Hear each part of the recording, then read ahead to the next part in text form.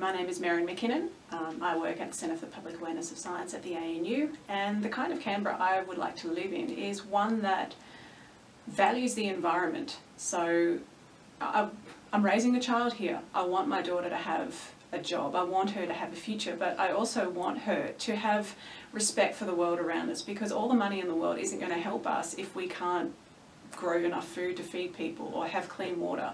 So I'd like to see a government that echoes that sensibility and actually puts the planet and human survival before the almighty dollar.